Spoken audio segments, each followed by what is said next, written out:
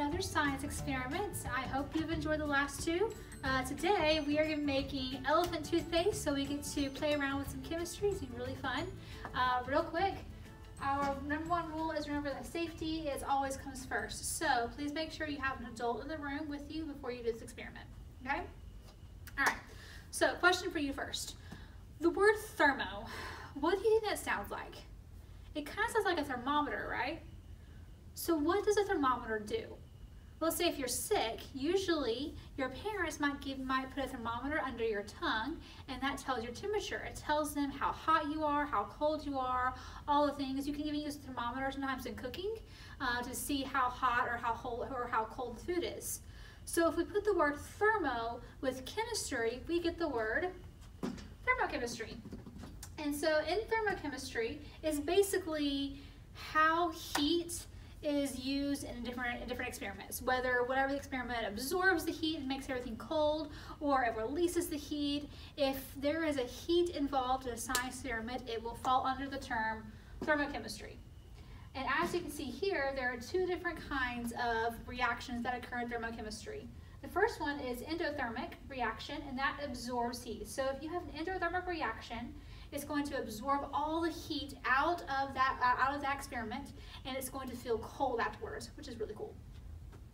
If you have an exothermic reaction, then it will create heat, and whatever you created afterwards is going to feel warm or hot.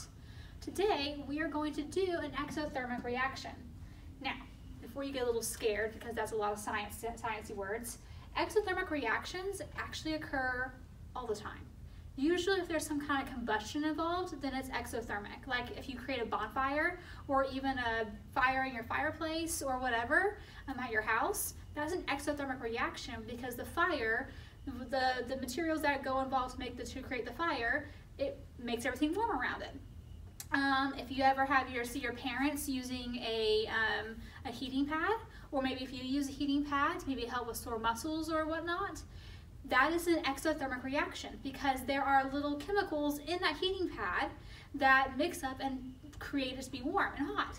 Okay, so like I said, today we are going to create an exothermic reaction.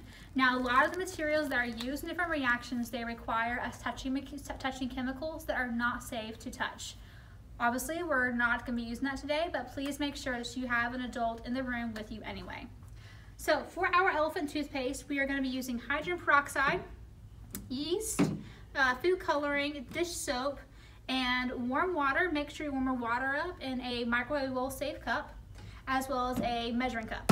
So first thing we're going to do, I'm going to make it this glass right here, is we are going to pour about half a cup of hydrogen peroxide into our glass. I'm going to measure this out.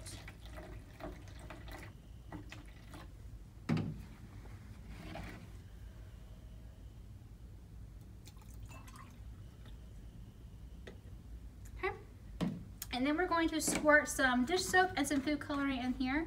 It's not really how much food coloring or dish soap you need, so I'm just going to do a little bit because you shouldn't need a lot to have this reaction to work. And food coloring, I'm going to do yellow because I like the color yellow. And once again, you don't need a lot of food coloring because a little goes a long way. So we'll go with 2 drops. Then in a second cup, you're going to have warm water and yeast. I already have 2 tablespoons of warm water here, so I'm going to add 1 teaspoon of yeast.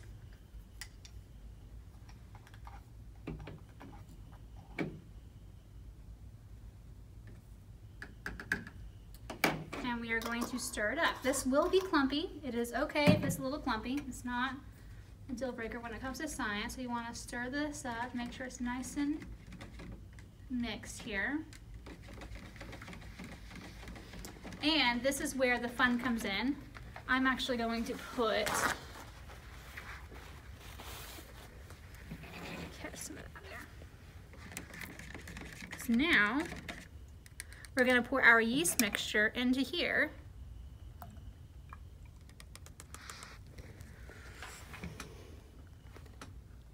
And this creates elephant toothpaste.